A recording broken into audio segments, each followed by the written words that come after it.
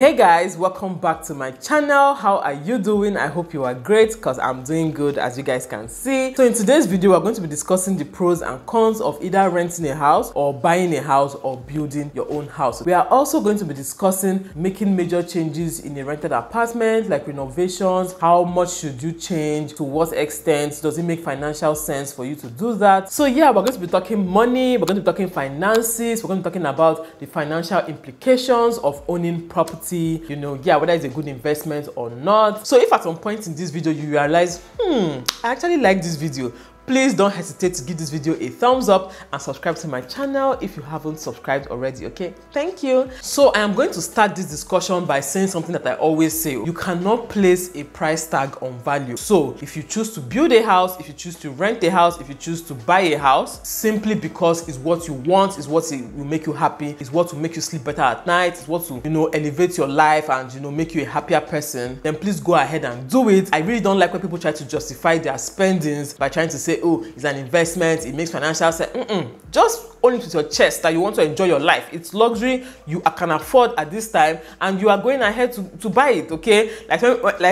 Like when some people, buy expensive bags, expensive shoes, expensive hair, and they're justifying it by saying, well, it's an investment. I'm like, please, it's not an investment, my dear. You could have carried your normal hair. You could have worn your normal bathroom slippers. Nobody will beat you. Some people buy outrageous things that you can't even justify in your head, okay? Some people spend millions of dollars on paintings. So because you are buying a few designer bags here, you are now you're feeling like you have to explain to everybody. No, please, you owe nobody an explanation, okay? Same with building a house. You can build a house because you want to build a house. It doesn't have to make financial sense, okay? Yeah, so that being said, let's dive right into the advantages of building your own home. So one of the first major advantages that anybody can think of is the joy of owning your own home. Like, I can't even explain that joy when you know that this house is mine. Nobody can come and tell me nothing. I can make any changes I want to make at any time. Like, it's my home. Nobody's coming to ask me for rent. I'm not going to live here anytime soon. Like, you can make long-term plans in that home because you know that it is your home and you can do with it as you please. The number two advantage is that, especially if you have the money, you are going to be building your house to your taste. You are not settling for someone else's taste. You're not settling for, an apartment that you're not really comfortable in, but you can afford. You are building a home to your taste. You can make the rooms as large as you want or as small as you want. You can add as many rooms as you want. You can play around with the house as much as you like. So yeah, that's a very huge advantage if you ask me. Thirdly, everything in the house is brand new. Like,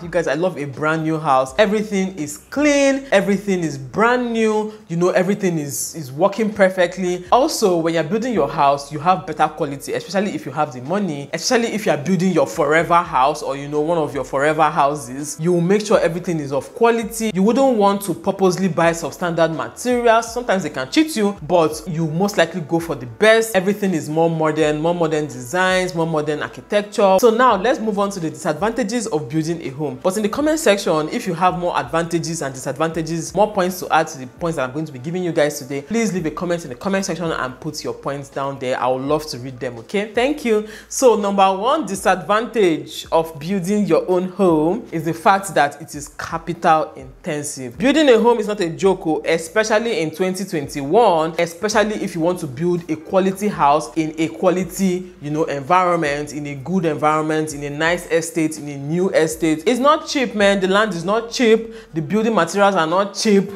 Dollar is rising, everything is rising. So it is not cheap to build, your own home. It is actually quite capital intensive, and also you are going to get a lot of hidden costs that you do not anticipate, okay? Hidden expenses, hidden, challenges that you do not anticipate. You are most likely going to encounter them when you are building your own house. You can mitigate this by getting, professional builders, professional architects and all of that. But trust me, something is going to come up that none of you, saw coming. Even when there are changes or mistakes or errors or something that you need to change, those things actually cost, more money to change. So it's not easy. It costs a lot of change, my dear. Number two disadvantage, and this is one of the biggest ones for me, is that when you build a home, you are stuck there for a while. So if you're building this home at a time when you're not sure where your life is, going, if you're not sure if things are not really settled with you, you are going to be stuck there, because the house is your own. And even if, okay, you have to move, you are transferred, like you don't have a choice, but you have to let this house go, you have to put the house up for sale. And most times when you put houses up for sale and you're in a hurry to, you know, cash out, people will price you anyhow. They will price your house like they are pricing crayfish.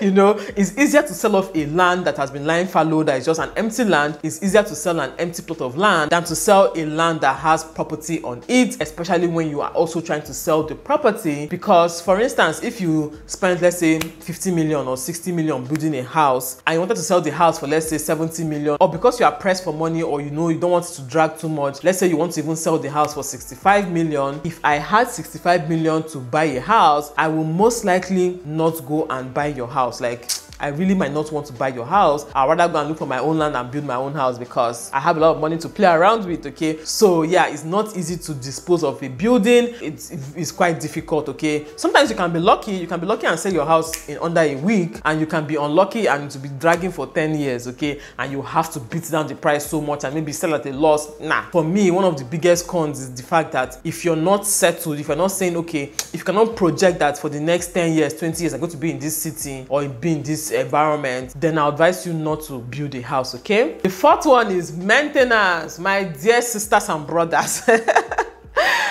Maintenance is a huge thing that comes with owning a house. Like, you might not really anticipate it. You might think that, well, what will I really be changing? I'm using everything new. Everything is brand new. Everything is new. What will be spoiling? Nothing is going to spoil. Trust me, okay? You have to maintain your building. You're going to maintain the environment, the landscaping, the painting, the plumbing, the electricals. You are going to have to do some maintenance. Maybe not in the first 2 or 3 or 4 or 5 years, but at some point, it's as if they'll just put on a switch and things start spoiling left, right, and center. Like from like today plumbing, tomorrow electricals, then next tomorrow tiling, you know, something will always spoil, furniture, stuff like that, you know. So maintenance is actually a huge expense when it comes to owning a home. And then the last point, which is actually a very funny point, is the fact that taste changes, okay? Taste changes. It's a human phenomenon. It's a natural phenomenon. It is just the way human beings are wired. You might build your house this year and feel like this is the bestest thing since whatever, like the architecture, everything is going to be on point. In your eyes are like, wow, I have outdone myself.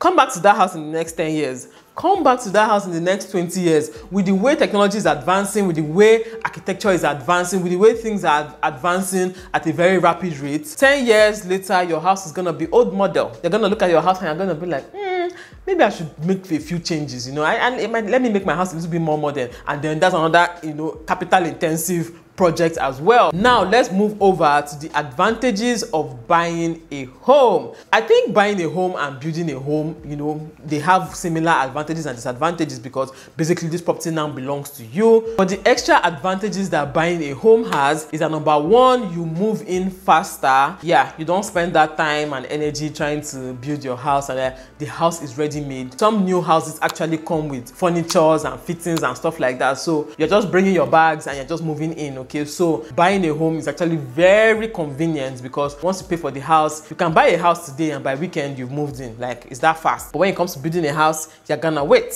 You are going to have to wait, okay? And then the next advantage I can think of is the fact that you can actually spend less buying a house, okay? So hear me out. Number one, you can buy an old home. You can buy an older home, not so old, but it's older than what is being built currently, okay? Which is still, you know, okay. Like, it's not like the houses are old houses. It's just that maybe they were built 2 or 3 or 4 years ago, which is fine by me, okay? So yeah, it can actually be cheaper for you to buy a home than for you to build it from scratch, okay? And remember, there might be houses that are built in 2021, beautiful, fine houses, and for some reason, the owner wants to sell it off, the owner, you know, needs the money, the owner wants to travel, and then they're selling the house off, and you are pricing them like you're pricing crayfish, okay? You're one of those people that are pricing the house like you're pricing crayfish, and the person will just have to settle and sell the house to you for much cheaper than they would have on a normal day, okay? So that is one of the advantages of buying a home. You are in a better position to bid better and buy, you know, at a cheaper rate than if you had to build a house from scratch. Now, added disadvantages to buying a home over building your own home, okay? When you buy a home, trust me, most times, it is not 100% to your taste, okay? It can't be. In fact, if it is, then you are very lucky you found a good house, okay? Or you're very lucky. But most times, you are going to compromise on 1 or 2 things, okay? It's either maybe there's a room in the house that you don't like the space, or you don't like the way the room was built, or maybe it's the land, maybe it's something in the house might not be to your taste, and sometimes it is not really easy to make changes that will be to your taste. For instance, they've already done the foundation, you cannot turn here into a hall. If you have to break down the walls and do some changes, it might affect the structure, okay, the structural integrity and all of that. It might affect it, so you just have to leave it. So yeah, and live with it for the rest of your life or for as long as you own that property. Then the biggest one for me is hidden issues you do not know about. Yes, there's some issues that a house might have that nobody is willing to disclose to you because they want to sell it off quickly. Okay, so you might go and buy a house thinking, I don't hammer, this house is so beautiful, this house is so great, and then 1 year down the line you discover that there's a beehive somewhere, there's one leaky pipe, or maybe this was a burial ground before. This was a burial ground before, or something bad, or maybe something with the structure, or something with the plumbing, the electricals. You cannot tell. Yeah, I know abroad you can get, I think they call them inspectors or so. They come and inspect a building and tell you if or what is wrong with the home or the building, you know. But in Nigeria, do we really have inspectors? I don't know if we have and if they do a good job. Sometimes it might not have to do with the building, it might have to do with ownership, okay? You can go and buy a house today and then tomorrow you find that it is the son of the owner of the house that sold the house. Meanwhile, the owner does not know anything about that house being sold, and you now start doing court case and up and down. So before you go and buy a house, you have to be really careful about the ownership, the situation around how the house is being sold, and also, you know, get someone that can inspect the house and tell you how good, you know, the house is and whether it is worth you paying your money for. So now let's move over to the advantages of renting a house, which is the situation of majority of people in the country. Most people are actually renting. This house is actually rented, so yeah, I'm sure all of you can relate with some of these points. All right,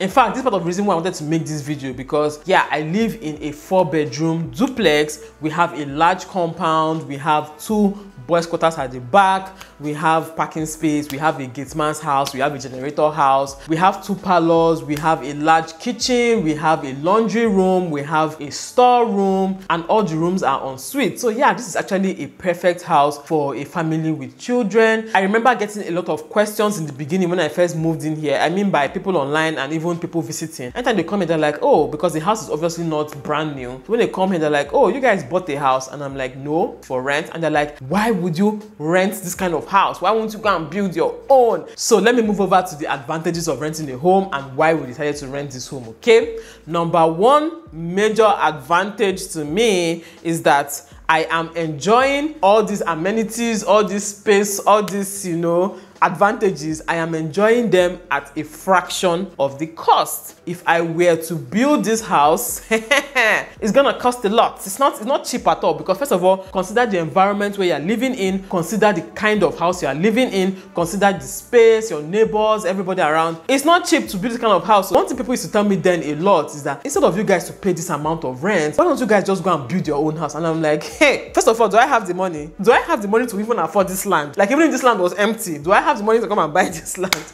You know, people don't know. Another thing is that if I decide to save all this rent that I'm paying in this house, if I decide to save it so that I'll be able to buy this house or build a similar house, I would have to save for at least 20 years. Let that sink in. Like, if I calculate my rent this year and I keep keeping my rent for me to be able to build this house, like only my rent, I mean only the rent, and you know, expenses around the house, like, you know, even how I renovated my kitchen and all of that. If I were to put all that money together and I'm like, every year, instead of paying my landlord this rent, let me just be saving the money so that I will build this house. 20 years I never save and finish. 30 years safe, I might, okay, be coming close. And in 30 years time, this house is going to be worth more than it is right now, okay? I mean, the property plus inflation and all of that. So at the end of the day, what is really the big deal about paying that amount of money as rent, considering that I cannot even afford to build the house or buy the land myself? What's the problem? But I'm enjoying it. So imagine if I had a neighbor that has exactly the same house, but the neighbor either built or bought that house. What's the difference between me and that my neighbor now? What is the difference? Will anybody come here and knock and say, we want to see the landlord? No, it's me they're coming to see. It is my house. When I tell people, come and visit me in my house, I won't tell them,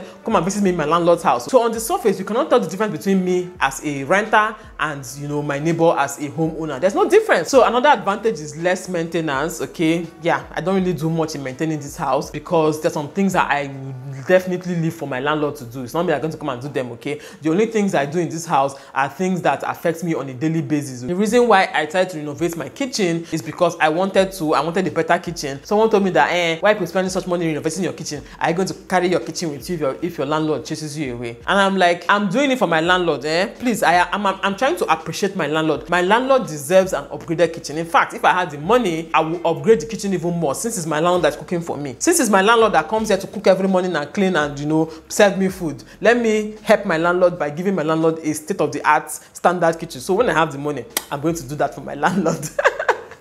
Okay, because people just say this thing and I feel like they don't really think it through. Like, why are you saying that a space that I live in right now at this moment, I should not make it conducive for me to live in? The people who spend that money in a club, the people who spend that money even much more self-organizing, you know, events, birthday party, traveling, vacation. The people who spend that money doing things that you can't even see one proof of. Me, at least my own, the kitchen, they cook in the kitchen. One proof you cannot see, only pictures. And they did not die. So my dear sister, allow me to enjoy myself. Allow me to enjoy myself. Number 3 reason, which is one of the biggest reasons for me, is that I can leave this house at any time with no strings attached. Okay, yes, like I said about not being settled, for me right now, if I say, okay, project my next 10 years, I can't really say for sure that I am going to be living in this house. My kids are going to be going to the school that they're going to. My husband is going to be in this city. Like, I can't really project. In fact, in the next 10 years, if I had a choice, I won't be here. That's just the truth. I will not be here. I'll probably be in, you know, you guys know where.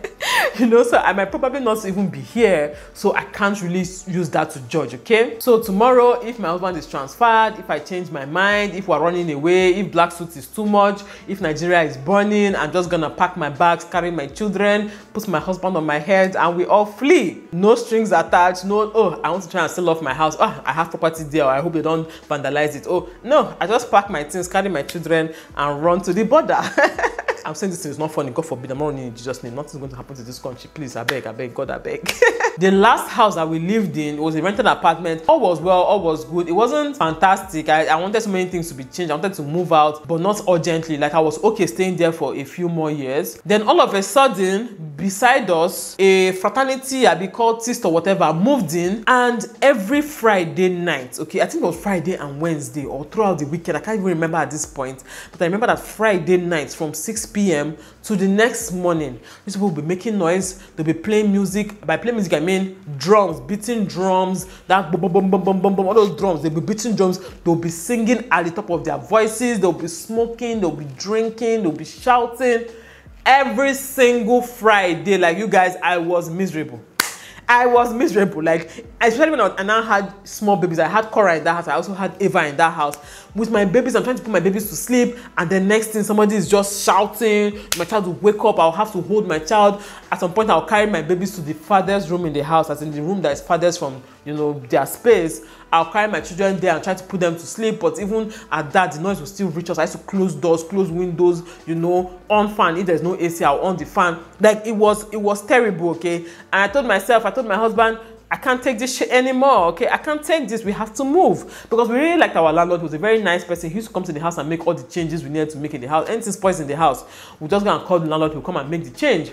Once those cultists or fraternity people moved in, we're just like, peace, y'all.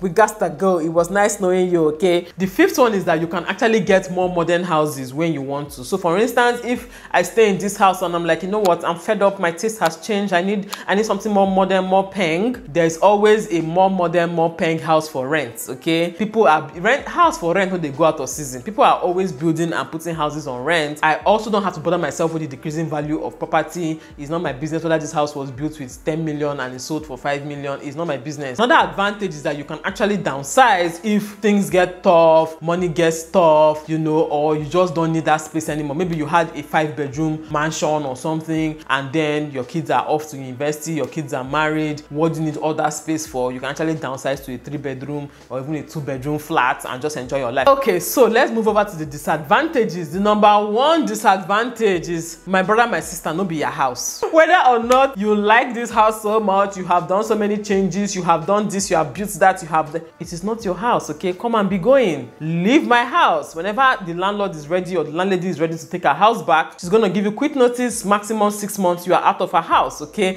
And moving is freaking expensive and stressful. You guys, one of the reasons why I might stay stuck in the house for a while is that moving is expensive. Like, especially when you have small children and all of that, and they are used to a certain, you know, routine and lifestyle and, you know, environment, moving can be quite difficult. So keep it in mind that all this I just said now, the advantages, it is still still not your house. Anyhow you want to look at it, it does not belong to you. Anything can happen tomorrow. You can be chased out tomorrow when you're not ready, and that can take a toll on you. You can even make renovations, make changes, and make the house conducive for you, and then tomorrow you are transferred to another city. Like your office temporarily transfers you to another city, you know, and brings you back. You cannot say, I'm coming back, oh, so keep that house for me, I'm coming back. Oh. You're going to have to move out like every other person, and then when you're coming back, you're going to have to re-rent a new house. But if it was your house, if it was a house you built or you bought for yourself, and just lock up your house. When you're ready, you come back and open up your house again and clean it up and continue living. Number 3 is that you cannot really customize a rented apartment completely to your taste. Okay, it's hard to get one that is completely your taste,